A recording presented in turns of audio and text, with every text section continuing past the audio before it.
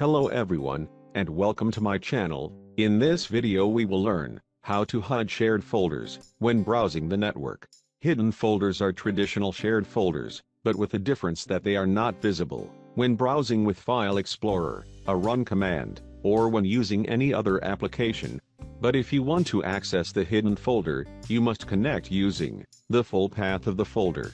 Hidden folders are a useful solution to hide resources from users without completely blocking their access if they need to use them. I will explain the easy steps to create a hidden share folder on Windows 10. First, create a new folder and give it a name. Take for example the name of the source. After that, right-click on the folder and select Properties option.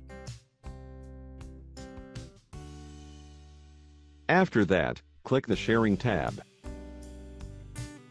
Usually we use to click on the Share button, but in case you want to share a hidden folder, do not click on the Share button. Click the Advanced Sharing button to create a hidden share.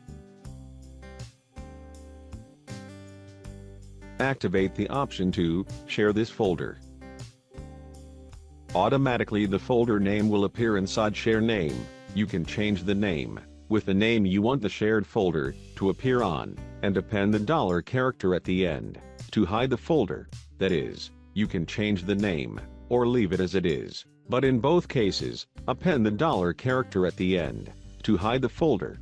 I gave it the name program and followed it with the $character, but if you notice the name of the original folder source. This option limits the number of users at one time. By default it is 20 users. You can reduce or increase the number of users for the shared folder as you want. Then, click on Permissions. Define the appropriate permissions for the shared folder. Then, click the Apply button and click the OK button. This way the folder is shared, but it will be hidden from everyone in the network.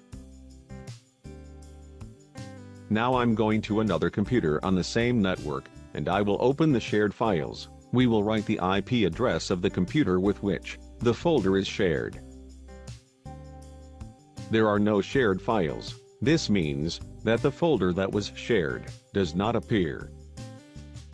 The shared folder will be invisible using File Explorer on any computer, but you can access it by using the full folder path and appending the $character at the end. After writing the entire path of the shared folder, the folder has been opened, and no one can access it unless he knows the name of the folder and its full path. You can now use it.